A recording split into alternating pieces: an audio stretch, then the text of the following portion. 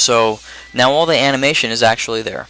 Now the next step, I'm going to use a tool that I can't really share because it's not mine to share, but there may be other tools out there that do this, but this is a tool that I've used from one of my first video games that I worked on called El Bolo. So the process that I have to do here is it's just more steps than maybe that then should be necessary. But I'll just, hopefully you could just kind of like see how I do it, and you could adapt it to whatever tool you're able to have access to.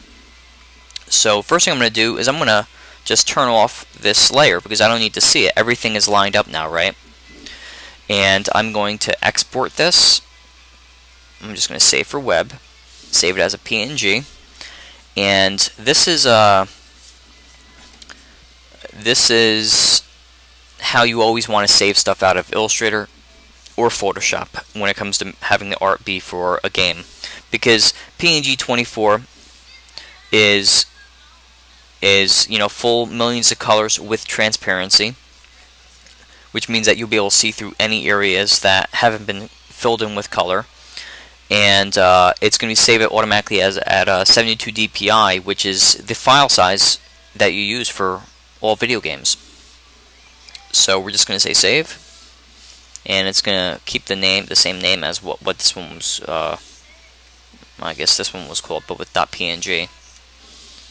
So I have that file now. But one last step that I need to do is I need to convert that file, that PNG, to another format just for this testing tool that I use. So I'm just going to skip ahead and basically show you. No, why not? I'll just show you. So I'm going to open, and I'm going to go to that file, that PNG file. Here's that PNG file, and I know it's very light to see. It could be hard for you to see.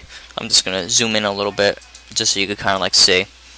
What I'm going to do, what I need to do is I need to save as, and I'm going to save this as a target file. You normally do not need to do this, just to recap. And I'm going to do that. Hit save. 32 bits, sure. And I have this tool called Animation Edit. And what this tool is going to allow me to do, actually, let me just close out and reopen. It's going to allow me to load that file, that target file, and you're going to see all of the animation on the top next to each other, just the same way we saw in Illustrator.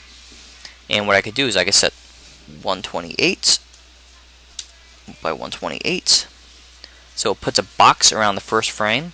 I'm going to say, how many frames is this? This is 8 frames from left to right. So now you'll see the boxes are around all of them.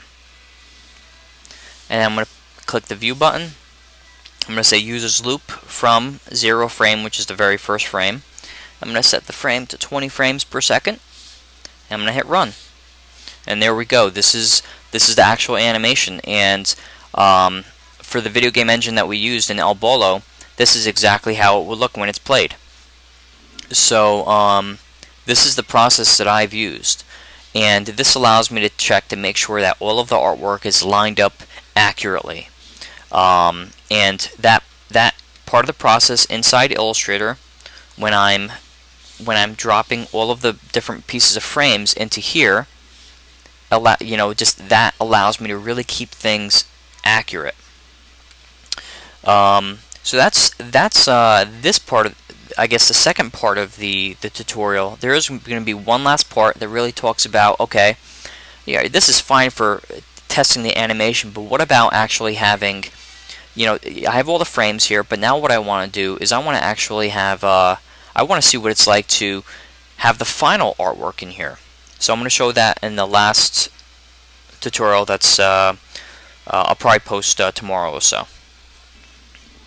Alright, hope you're enjoying this so far and that it's informative to you.